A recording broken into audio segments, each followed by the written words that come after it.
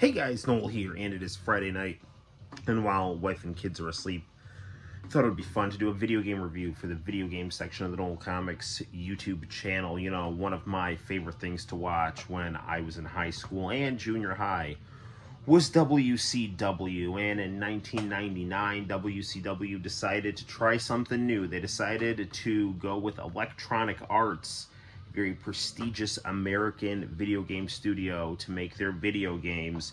And while EA was prestigious, they weren't quite as good at making wrestling games as Aki Asmic. WWF was able to gobble those guys up for some N64 awesomeness, but WCW would not be left without a good video game. And the video game we're going to be reviewing today is wCw Mayhem on the Sony PlayStation, brought to you by Surge Soda. Life's a Scream with Surge. So this game plays like the Aki Asmic wrestling games, but not quite as intuitively. You grapple, and rather than holding the grapple button down for different amounts of time, you hit different buttons on the controller to do different moves. You have a very nice, large roster of WCW wrestlers, but if you want to play with them off the bat, you have to use this password here. You look like Wilson from Home Improvement here. So yeah, there's that. Use this if you want to unlock all of the wrestlers, because this game does have a password code system. So without further ado, let's join the heroes of WCW and NWO, Red and White, and much, much more in WCW Mayhem on the Sony PlayStation. Let's go. Don't turn your back on the wolf pack. You might wind up in a body bag. So this game, as you can see, has very, very good graphics. These graphics were really, really impressive in 1999, and I think are still impressive today. They were the most photorealistic polygonal graphics a wrestling game had ever seen, and it was definitely a big plus for this video game was its graphical presentation. Let's be Bret Hart, who is a hidden character. It's just another example of how WCW just, you know, didn't capitalize on Bret Hart. But you can also be Chris Jericho, the Cruiserweights, Prince Iakea. Sadly, this was before Vince Russo took over, so we don't get to play as the artist formerly known as Prince Iakea, but we do get to play as Mean Gene Okerlund. Why don't we fight Mean Gene?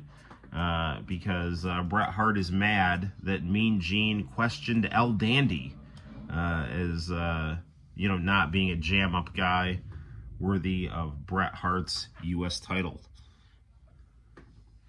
And we see our loading screen, which features Chris Jericho walking toward a confused Ric Flair in red granny panties. It's not good. WCW Backstage Assault, the sequel to this game, which was really bad, did have good loading screens. This is a good game with bad loading screens. Its sequel is a bad game with good loading screens. And if you want to see the review to WCW Backstage Assault, please check it out on the Noel Comics YouTube channel.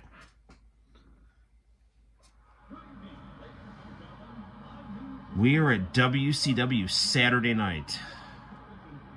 Dun, dun, dun, dun, dun, dun,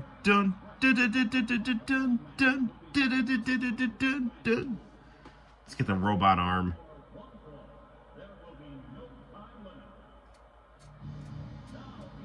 Sadly, they didn't use Bret Hart's theme music. His last WCW theme song, which is what I think he had 3 theme songs. He had 2 very similar ones that sounded kind of kazooey, and then his third one was really good. I love how Mean Gene announces himself, making his way to the ring. Me!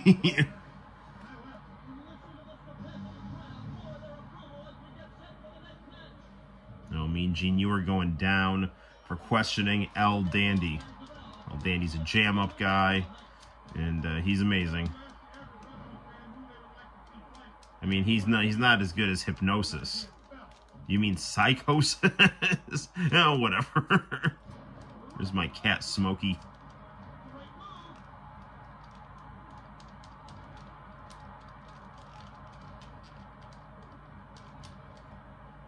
Hart's gone from wrestling Shawn Michaels at the Survivor Series to Mean Gene in WCW Saturday Night, which honestly is not as bad as it sounds. That's a lateral move.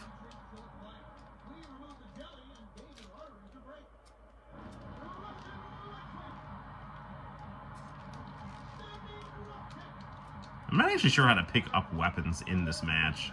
Maybe I should have checked that out before I started the review. Ah, well, we'll just figure it out on the fly. 1, 2. Mean Gene with a kick out.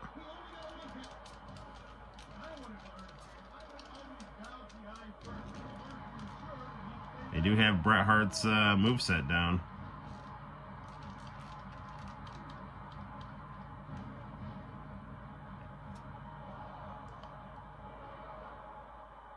Oh, Mean Gene's getting weaker.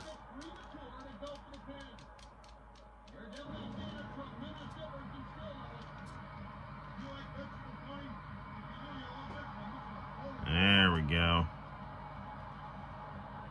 I think Mean Gene will submit to this thing that I'm doing here with his leg. You know, my cousin met Mean Gene at a Hooters. He said he was a real jam-up guy. Seriously, he's got a picture with him. Oh, he super kicked me. Mean Gene using Shawn Michaels moves to spite Bret Hart. Oh man, Mean Gene, he is not playing. He dropped him like he dropped Vince McMahon.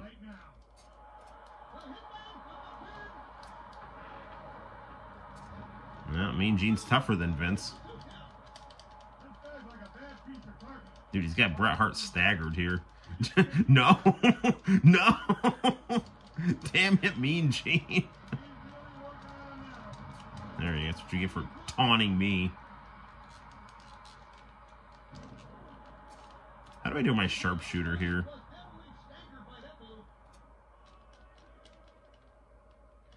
See, this is what I mean when it's not quite as intuitive as... there's a grapple button, but...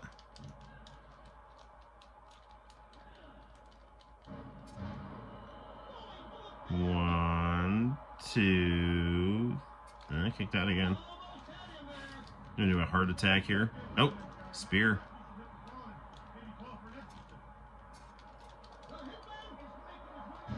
Did I over... No, I had him there.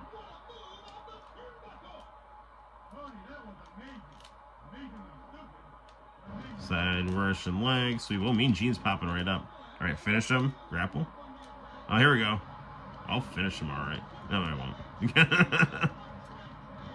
Damn it.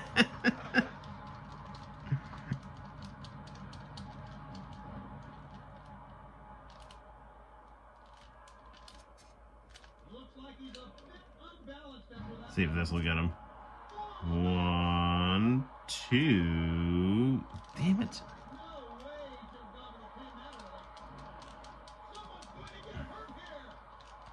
Okay. One thing people have talked about this game is the collision detection, and I'm noticing there being a little bit of a, you know, trickiness here as I'm trying to utilize the weapons here.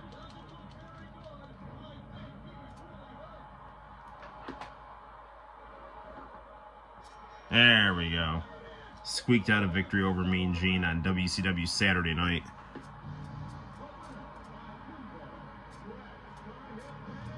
Yeah, look at Mean Gene, the consummate professional, announcing Bret Hart's win moments after losing to him in a wrestling match.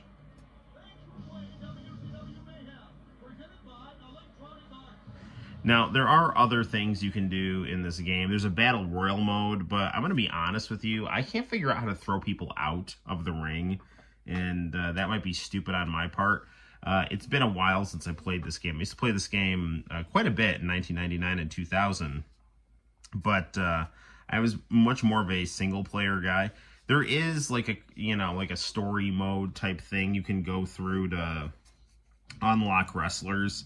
But in all honesty, I just used the password to unlock all the wrestlers, so.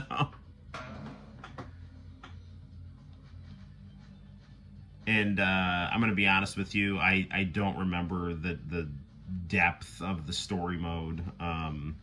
So we'll have to revisit that on another review. But why don't we do one more match? We'll do a tag match, and let's do a Nitro. And we'll be Hulk Hogan, leader of the NWO Hollywood. Although I was considered, when Hulk Hogan joined the Wolfpack, I was considered Nash the leader of the Wolfpack. And the way that they resolved the conflict between the Wolfpack and Black and White was that Hulk got to be the champion, but Nash got to be the leader. That was how I always understood the ending to that story. We're going to fight both Stings. We'll fight the Black and White Sting. And we'll also fight Wolfpack Sting.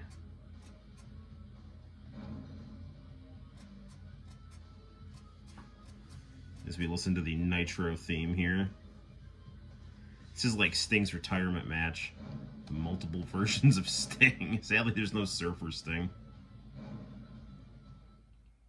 It's a pretty big weekend for wrestling pay-per-views. You have King of the Ring in Saudi Arabia tomorrow, and then on Sunday you have AEW Double or Nothing.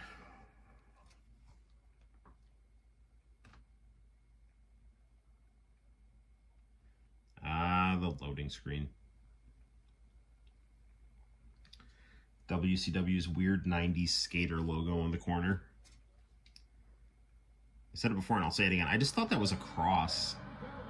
I'm like, oh yeah, that's like a cool kind of skater Y2K vibe cross, you know. But it really says wCw.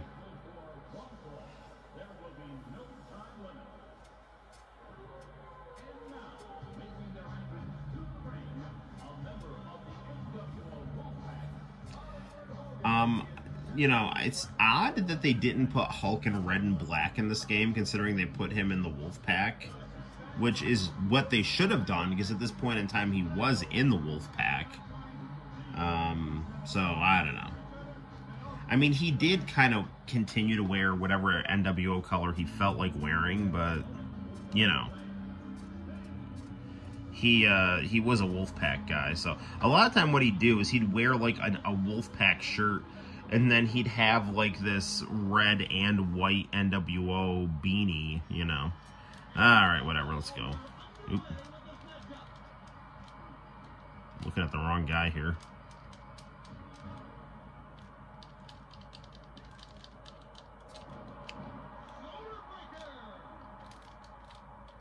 Ooh, X-Bomber. Still can do your taunts here.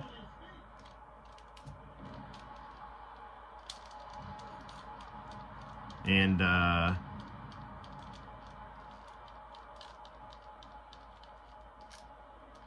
ooh. One thing I feel like we haven't talked enough about is the quality of announcers in this game. Tony Schiavone is my all-time favorite play-by-play guy, and Bobby Heenan is my all-time favorite color man. So the fact that they're both on point in this game is definitely a big positive.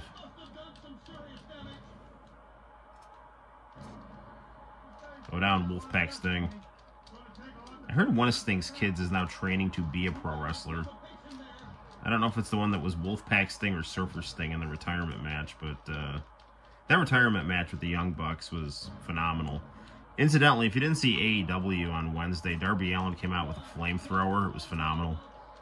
And then, like, Christian carjacked someone and Edge did the bloodbath. It was, like, really, really good.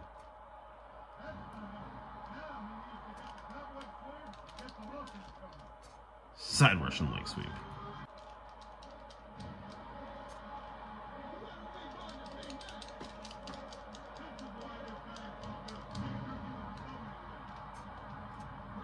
Come on. Man.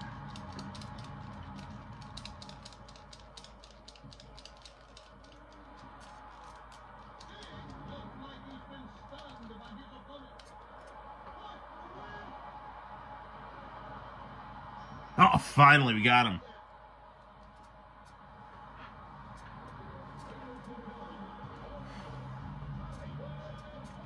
Oh, look, see, Brett and Hulk can be friends. I always wanted them to do, like, a tag team with Hulk and Brett, and then have it break up with them having, like, a really big match at a pay-per-view. But that would have made too much sense, sadly. Alright, guys, well, there you have it. That is wCw Mayhem for Sony PlayStation. Now, this game was also available for the N64.